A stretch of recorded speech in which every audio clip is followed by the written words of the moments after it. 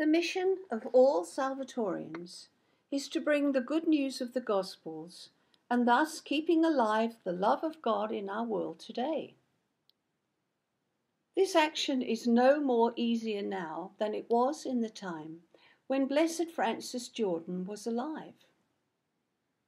A slight difference, however, is that today we have learnt to understand the meaning of Salvatorian universality in a different and hopefully more practical way than it was understood in the second half of the 19th century. Salvatorian universality, as we understand it to be for the 21st century, has the meaning of all Salvatorians having the same understanding and interest in doing things together for the good of all. The world we live in today faces many challenges that were not as pronounced in the past.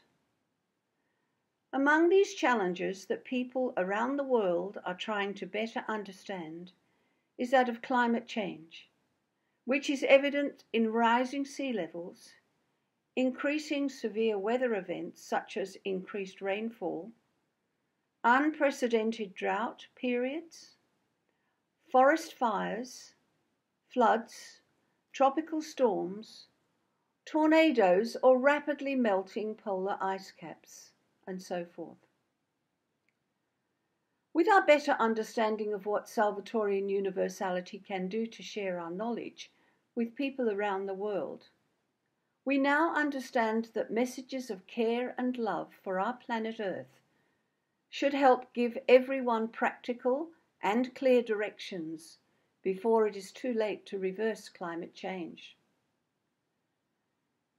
There are many ways to share this message, simply by giving the issue the attention it so desperately needs.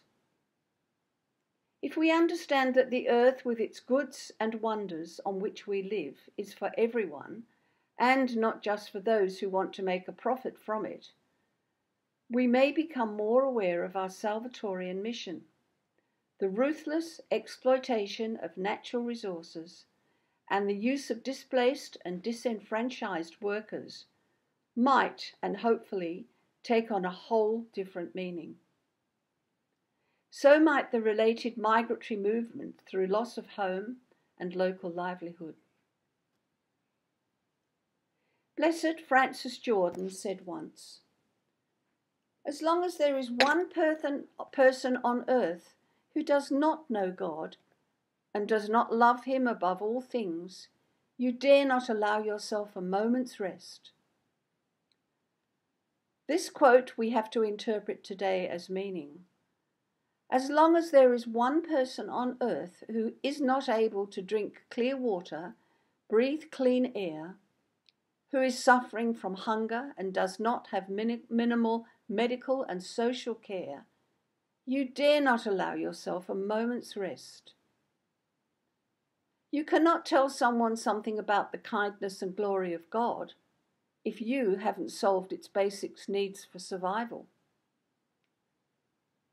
Therefore, as lay Salvatorians, we cannot and must not close our eyes to this, and we are invited to find answers to these questions and challenges, and those of our fellow human beings.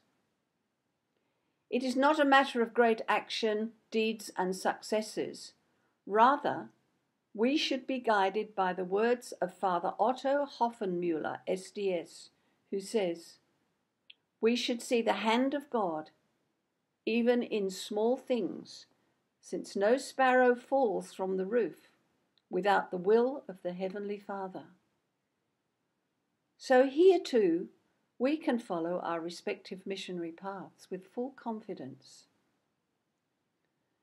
A sufficient general education and open-mindedness towards the world and its developments are the basic requirements needed to understand and apply Salvatorian universality as a creative tool of evangelization.